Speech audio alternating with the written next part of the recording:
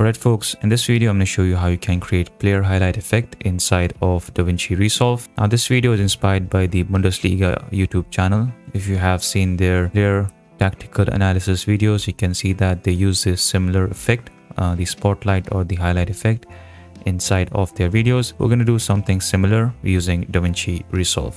Right, so let's get going. I have this clip over here. I'm going to be using this video to demonstrate how you can create this animation. Right, so let's go to the Fusion page and we have our media in and media out. After the media in, click on it and hit shift spacebar and type in tracker and click on add.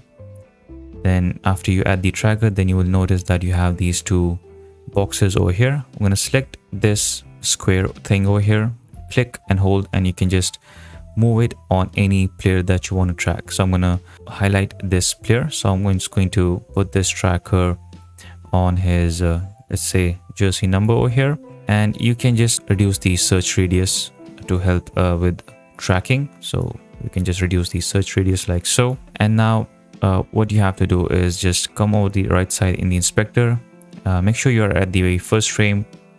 You can see we are at the frame 0 right now. And now I'm going to just click on this icon that says track forward from current time. Click on it, and then Davinci Resolve will automatically track this footage, and you can see that it is finished tracking. You might want to go back and see if the tracking has been done or not. So you can see that I think at this frame there is some issue with the tracking. You can see this point jumping suddenly. So I'm going to just go to that frame and move this point back where it should be. And then also I can see right over here, after he scores the goal, we can see that we lose the tracking data right at this frame, and that is because Resolve or Fusion cannot see this particular number or this particular data in the image. So that's why we lose this tracking data. So we can just easily fix this by moving it onto the player, and you can just go to the next frame, click on this icon or this right arrow to jump to the next frame, and you can just keep on moving it on to that player.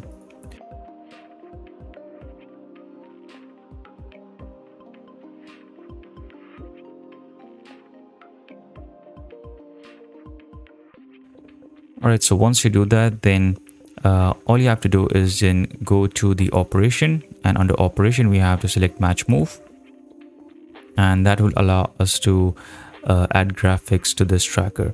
So now we can do is we can create a simple highlight effect. So let's just do that, the highlight graphic. So I'm going to drag in the background node. Let's view this, and I'm going to change the color to white like so. And on this background one, we can add in a rectangle mask.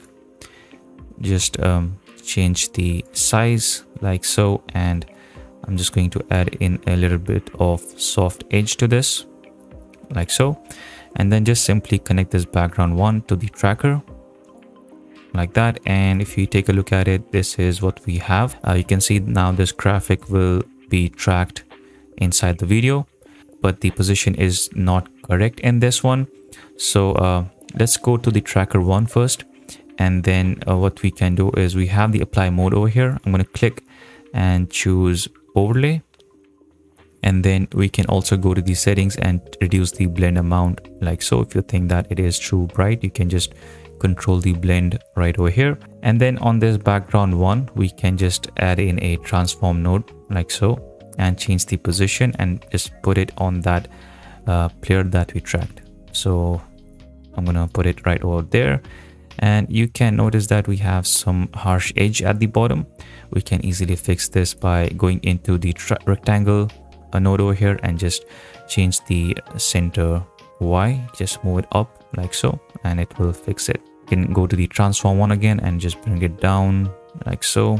And also I'm going to go to the rectangle over here. I think that the soft edge is a bit too much. I'm going to reduce that, and also reduce the width as well like so. And you can add as many graphics as you want. So for example, if you want to add more, let's say we want to add in a background node like so, and add in an ellipse to this. Again, I'm going to change the color, make it white, and we can just reduce the size of this like so. And instead of solid, I'm going to add in a border width like that. Right now, what we want to do is we want to add this graphic that we have over here onto this footage. But as you can see, we don't have another input for this tracker one. We just have this effect mask. So I can just copy and paste this tracker one, and I can just connect this graphic to this new tracker one. And now again, we need to add in a transform. Click on add transform, and we can just make sure we are at the very first frame. Let's go to the single view over here, and I'm going to just put it under the player, the shape, and I just want to change the aspect. So let's just change that and kind of make it flat like so. And you can also reduce the size and all that stuff right over here.